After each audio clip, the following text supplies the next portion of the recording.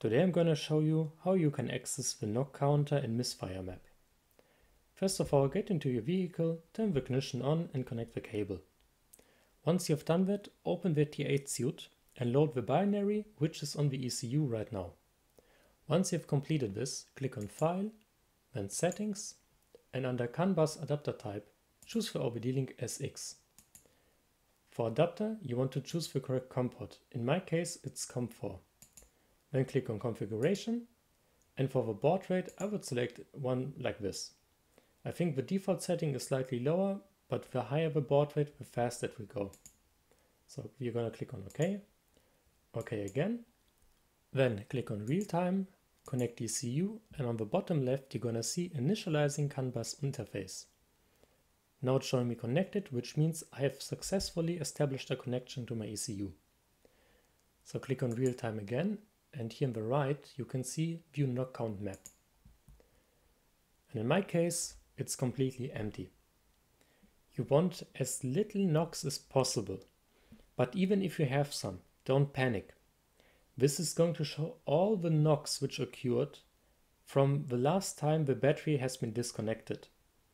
So if your car has been running for, let's say, 2 or 3 years, it will be completely normal to have a few knocks.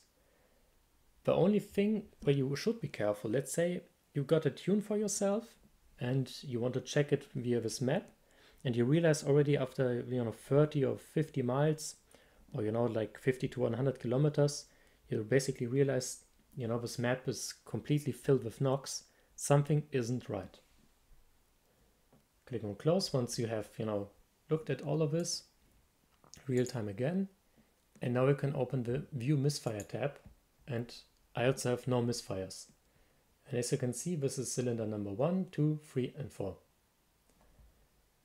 Of course, you also don't want too many misfires since they can damage the catalyst, and this just as well could show you a problem with coils or with the spark plugs.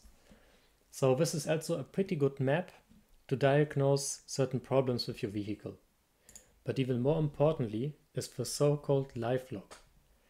To do that, click on Real Time first, disconnect ECU, and now turn on the vehicle.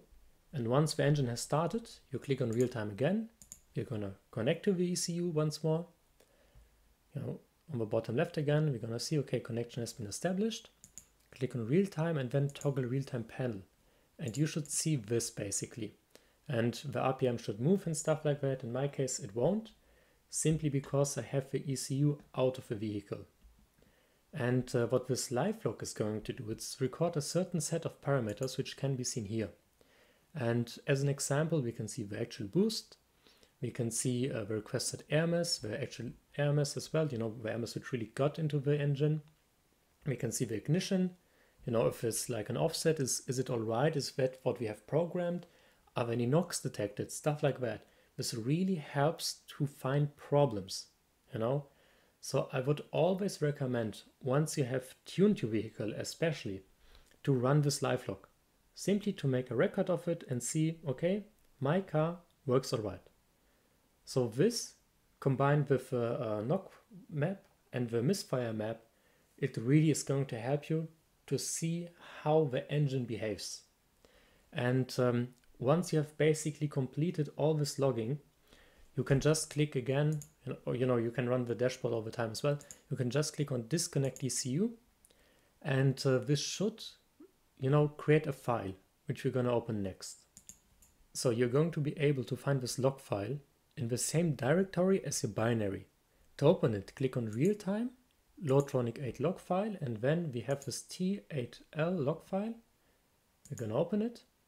And since I recorded this like a couple of times, I basically end up with different, time sections.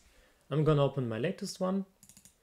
And in my case, it's completely empty because, as said, the ECU is not in the vehicle, but you should be able to see, all this stuff. As you can see on the right, it records the RPM, the speed, the coolant temperature, the intake temperature. It also shows certain limiters, the boost, the APC, how much we're going to keep the wastegate closed and stuff like that. So this can be really interesting. And you know, you can look at this for yourself, or you can even send it to me if you are in doubt that the engine runs all right. We can look at it together. And yeah, once you have looked at this, you can just click on here, close, and you are good to go.